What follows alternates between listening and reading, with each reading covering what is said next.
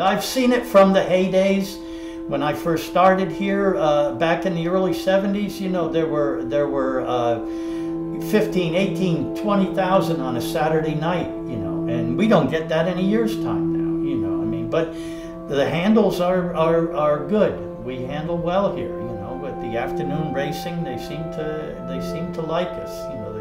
When I first started, I used to run down after every race. I'd run down the apron and back up here. I think that's what got me in shape. My name is John Flynn. I'm the program director at Monticello Raceway. I've been here for 46 years. And to my credit, I have never taken a sick day in 46 years. I can remember, and just a funny story, I can remember when the first night I worked here, I was with there were two women that worked. There used to be 8 people in the racing office, and now there's 1, but there used to be 3 of us upstairs here.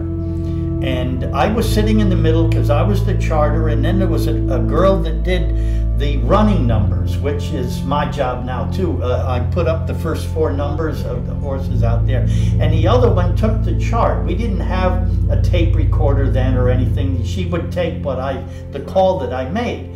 And the first race that night, when they turned for home, it was a Saturday night, this whole building shook from the people in the grandstand. They were jumping up and down, and it was making the whole building shake. And I looked to both sides of me and said, you know, like, what's going on here? And they were just doing their job, you know, and stuff. And they explained to me that that's what it was. It used to be exciting, I mean, you know, to come in here and hear the crowd and to see the apron down below here completely packed, you know. We're staying alive through OTB, but we don't have the people here anymore. And that used to make it a lot more exciting.